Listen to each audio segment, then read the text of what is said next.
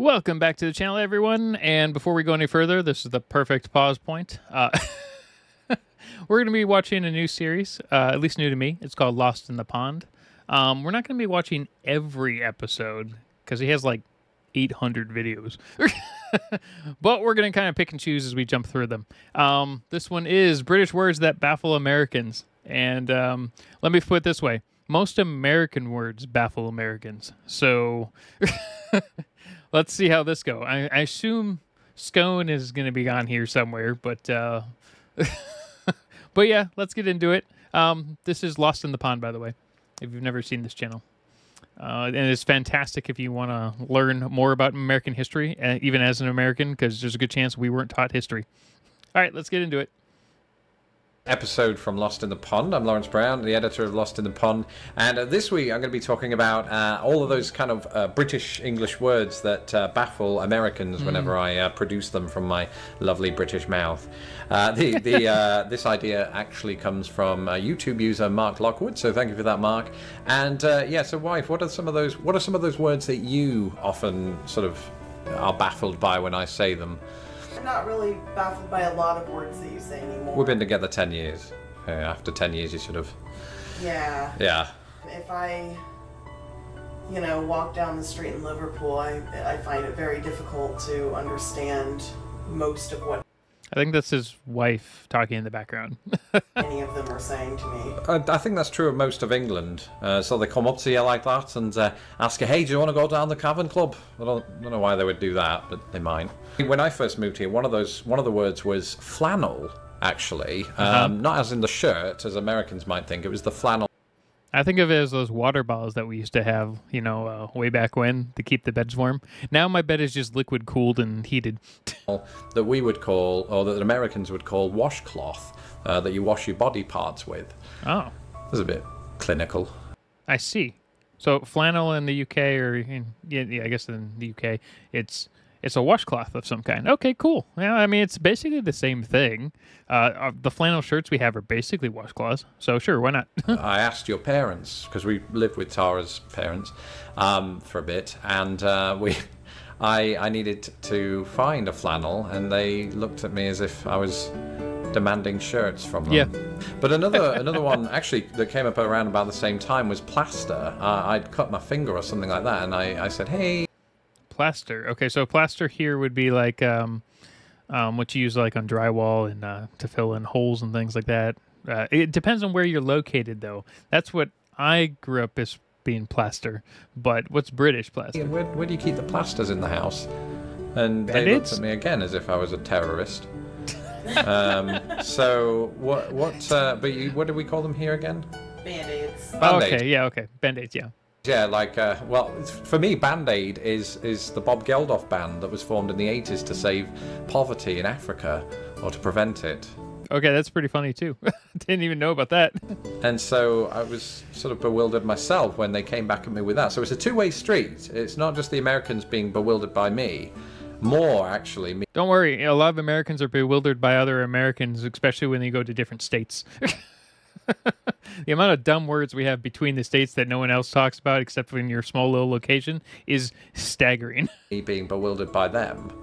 The word rubbish actually occasionally causes confusion. Not so much when I use it to mean trash, but when I say that such and such is rubbish. That thing over there, that's rubbish.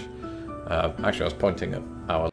Okay, what does that mean, trash regardless? Because if someone says that's rubbish, I automatically would assume it'd be that's horrible or trash, right? Lovely shelf. So it's actually a nice shelf. From IKEA, it's rubbish. I think throws people off because I think they think when I point to something and say, that thing's rubbish, they believe, I think, Americans think I'm saying that it literally is trash and needs to be put in the bin, trash can. Another one, and this is quite topical. Okay, so, I mean, yeah, like if you point to a car and say that's rubbish, you would probably still be like, yeah, you should probably crush that car. I don't know. I don't get that one. That one I think is just a little bit of a mistranslation or a little bit misconception there. For the summer, I suppose, despite the weather we've had in Indiana. Suntan lotion. People look at me and not know what I'm talking about. What do you... Okay, so that's either going to be suntan lotion is either sunscreen or, actual like suntan lotion. You think I mean when I say those phrases? Well, here we have a distinction between suntan lotion and sunburn prevention lotion, which is Right, suntan lotion. You want to, helps, make your skin less pasty like mine. Which I don't go outside, so I don't use suntan lotion, so I don't really know how it works. And then sunscreen, I go outside. I need to use sunscreen or I burn super quick. a completely different thing that most people use. So it's sunscreen, right? Yeah. Whereas suntan lotion is what you rub on yourself to keep yourself from getting too tanned, I guess, at a tanning salon. Which makes sense. And now that I think about it, I can't decide whether suntan. So I guess it's a universal universal term in British for both of them, I guess. Lotion is a sort of generic British term, or if that's just my parents. I think it's my parents. Oh yeah, that could also be a thing. I have a lot of parent-specific things that they told me how meant certain things when I was growing up that totally meant nothing close to what it was. They just say that, and I've picked it up. Well, obviously, PAG. Pag? Oh, Pag. Yeah. Well, Pag's an odd one because I think that's kind of more of a Grimsby's where I'm from, and I think that's more of a Grimsby term. Yeah, I've never even heard that word. It means to ride on the back of a bike with somebody. I think some people call it a baccy in England. Huh. Hey, do you want a baccy? That would be what, tandem riding here? I guess it depends. A lot of tandem riding uses tandem bikes, but that would still be tandem, though, right? No, I want a pag, thank you. People think it sounds stupid. Even in England, people don't know what it means. Let's put it this way, though. Tandem riding is also stupid. I'm not sure I ever used that term yet, but I do use the term mardy, as in I'm very grumpy today. I'm feeling mardy. Huh. But mardy is barely used outside of that part of the north as well, I think. Okay, so even most parts of England don't use certain words, obviously. Obviously, north and south. Yeah, so... I believe it's used in and around Lincolnshire and maybe Yorkshire, and then not really known elsewhere. Unless I'm wrong about that. You can correct me if I am. I did touch on this one in a previous video, but the term stroking, as in stroking the dog, which again does sound borderline illegal, and I will admit that. Yeah, that's a bit iffy here. I mean, it's fine if you use the context right, but most people probably will just jump to a conclusion. Having moved here. But you guys, Americans, say petting the dog, which actually my mother... Which, by the way, you can say petting in a really sexual way as well, so I mean, what's the difference here? Later pointed out, after watching that previous video, that also sounds a little... illegal, because petting, at least where I'm from, means kissing. When you go into the swimming pools, there'll be signs that say no petting. Oh, that's actually pretty funny. Didn't even know that. As in your, significant other. Or... We have that here too. Exactly. So you have it here, and yet, so each of us has these terms for being affectionate toward animals that take it a little too far. Don't kiss your dog? I do kiss my dog. I don't kiss my dog in the French way. Some people do. Well, I don't even have a dog. I have cats. True. So where did that come from? But yeah, I certainly don't. I like how it's confusion when she said that. She's like, what are you talking about? No. What do you mean some people do? There it is. There's the click. Yeah, most people don't. Some people are weird. But lots of people are weird around the world, so... Who kisses dogs in the French way? Oh, right. This is a strange video. Oh, so did you see that little edit cut right there? I think he just brain broke and he sat there for like 30 seconds before resetting. So far. We've gone a little too far, I think. Wish I had a dictionary of British English or something. If in doubt, turn to this lovely book. Interesting. By Anglotopia. You can get this at Amazon, of course. Oh. And let me take a look inside. It's an entire book of British slang. That's fantastic. There are lots of words in here. What do I say? I'm trying to think. Oh, I did say that once. This one here. Lost the plot. Oh, yeah. Yeah. I say that all the time now, and I think some people don't understand what I mean. Yeah. Well, Thankfully, I'm around teachers all day, so they kind of get it.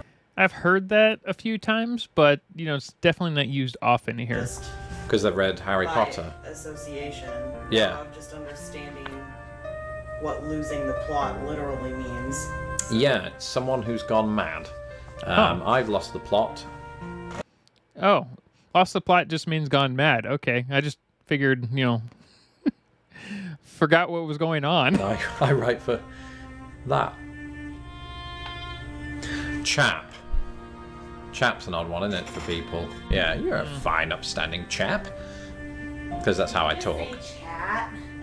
You know, chat. Charlie, Actually, I do remember. I do remember one instance when I used to work for Indianapolis Fringe back in the day. There was a performer who'd come over from the East Coast, and I asked him, "So are you part of the Fringe Festival?"